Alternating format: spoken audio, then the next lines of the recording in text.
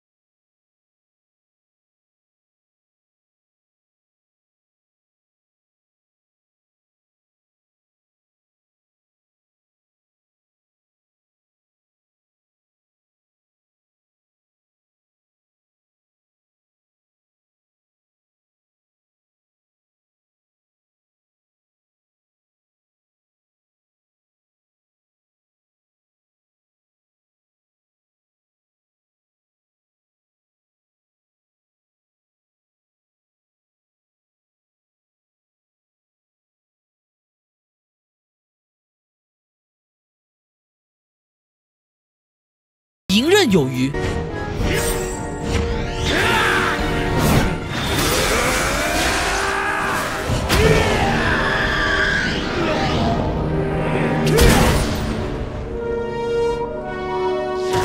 踩着计时器不断闪烁的佐菲以胜利者的身姿大吼：“我要将这个地方毁掉！”话音刚落，无数雷弧向四面八方扩散而去，一时间光之国遭到了毁灭性的打击。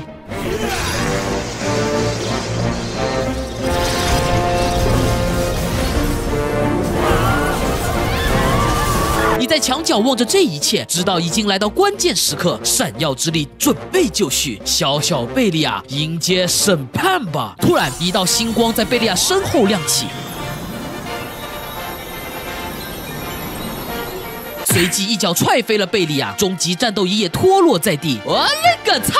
宇宙街溜子拿着，他怎么会在这个点来？你紧忙朝拿子大喊：“快！那个武器不能让贝利亚拿回！”戴拿一听，立刻转换为奇迹形态，对着战斗仪释放了一道利波流母光流，使其进入了黑洞之中。贝利亚见状也没办法，要毁灭光之国，就得去等离子火花塔。塔内，戴拿带着你刚赶到这，就看到奥特之父正与贝利亚缠斗。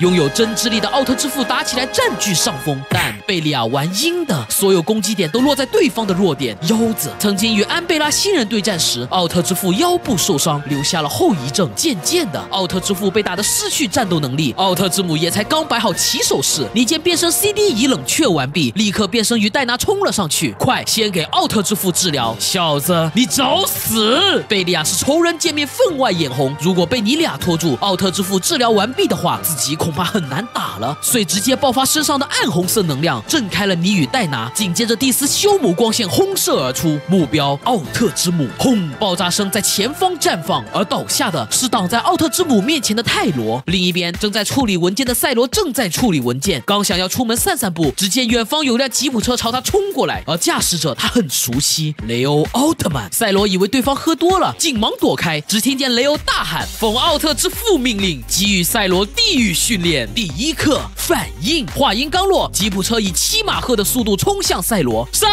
玩意儿？我只是个文员啊，根本不想战斗。A few moments later， 赛罗倒在地上喘着粗气，雷欧在一旁满脸欢笑。就在这时，天空一道奥特签名出现：怪兽牧场，赛文威。什么？师傅他遭遇危险？原来在泰罗为奥特之母挡下光线后，他就彻底晕了过去。贝利亚也没再补刀，冲到等离子火花旁将其拔了起来。下一秒，无数寒风席卷了整个光之国，外界已经开始冰冻了起来。见此情形，你心生一计，一把抓在等离子火花的核心上，却被其强大的能量压制，跪在了地上。贝利亚发出嘲讽的笑声：“是谁给你的勇气，居然敢触碰等离子火花的核心？”说罢，准备把它给抽出来，可你死死的抓住。戴拿，利波流姆光流，拿子当即照做。强大犀利的黑洞从贝利亚身后扩散，你俩双双被吸了进去，只留下拿子在那目瞪口呆。这时，奥特之父走了过来：“戴拿，请你帮我们去找奥特之王，光之国需要他。”那奥特之王在哪？我该如何寻找？戴拿很是疑惑。奥特之王在哪？我们也不知道，他目前在其他次元宇宙游历。快走，光之国马上要冰封了。闻听此言，戴拿更加无语。临走前我就一个问题：为什么你们不跟我一起走？因为时间来不及了。刚刚走的话还是可以的。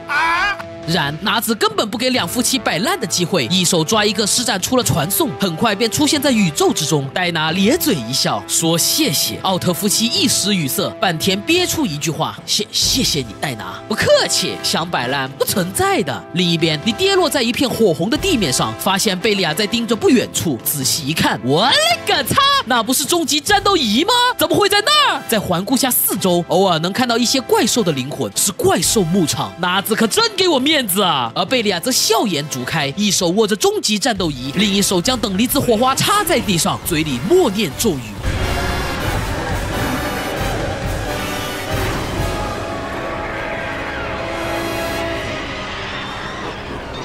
仅须臾间，上千头怪兽复活了。眼看事情已经彻底失去控制，你叹了口气，终究是要走到这一步了吗？正想着，两道红色身影落在你面前，是赛文和初代。在光之国冰封时，他俩用屏障抵挡住了寒流，而泰罗则燃烧自己，保住光之国残留的最后一点光能。迪迦，怪兽群交给你，我俩去夺回等离子火花。说罢，赛文与初代就飞了上去。你嘴角抽搐，不得不使用了一次性的闪耀之力。下一秒，无数光能量从虚空之中出现，一道道冲进了你的计时器之中。迪迦空间内，你望着充满金光的四周，顿时兴奋不已。这闪耀之力是真货啊！众眼望去，远方向你奔来了无数的怪兽。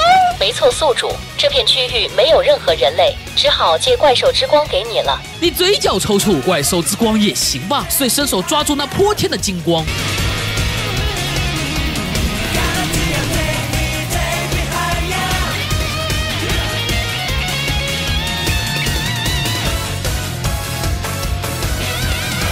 你望着闪闪发光的身躯，感到浑身充满了力量，闪耀再配撩光线，轰的一声巨响，上百怪兽彻底覆灭。还没完，你双拳握在胸口，计时器闪光3连发，又是大面积攻击，过半怪兽死在你的手下。与此同时，戴拿带着奥特夫妻也来到战场。贝利亚，你不能再这么错下去了！大手一挥，奥特圣剑显现。本来在苦战的赛文与初代，在奥特之父的加入下，打的是格外轻松，胜利的天秤开始朝你们倒去。为什么要阻拦我？你们都得死！